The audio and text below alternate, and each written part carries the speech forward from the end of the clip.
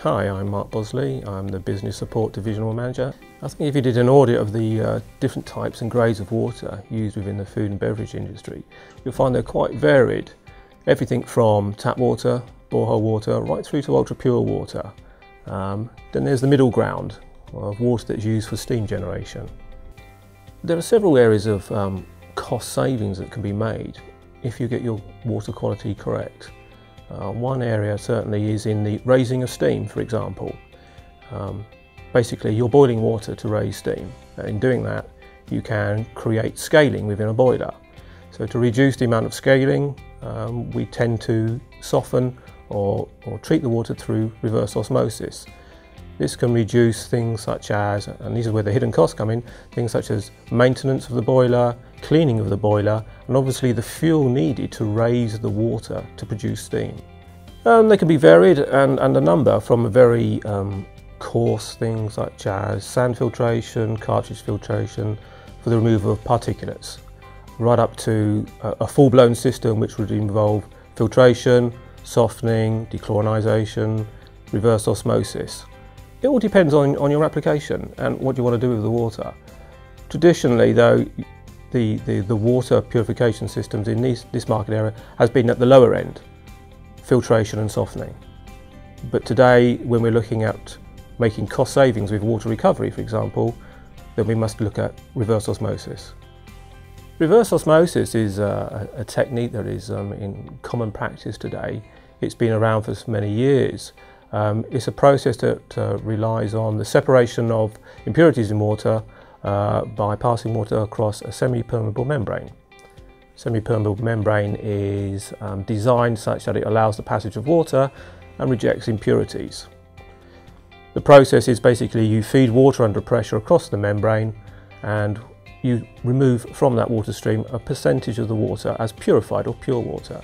The remaining water then basically washes away those impurities that have been rejected. It's a continuous process, it's a very efficient process. You can remove up to 98% of the dissolved minerals from the incoming feed. You can reject very high amounts of bacteria and pathogenic materials, for example. And of course, water with that high in organics also very efficient at removing organic waste. If we consider just the raising of steam, steam requires purified water for preventing boilers from scaling. It also provides the ability for boilers to run at higher cycles of concentration. By providing water that is lower and lower in total dissolved solids, i.e. with the inclusion of reverse osmosis unit, you can increase the cycles on your boiler and also on your cooling towers.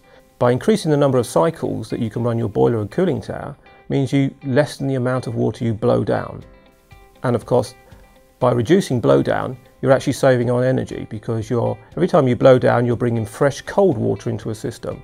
And for a boiler, you've got to reheat it up. So by increasing the cycles, you're actually saving on fuel. With reverse osmosis, as you know, there's a purified stream and there's a waste stream. And that's the manner of the process.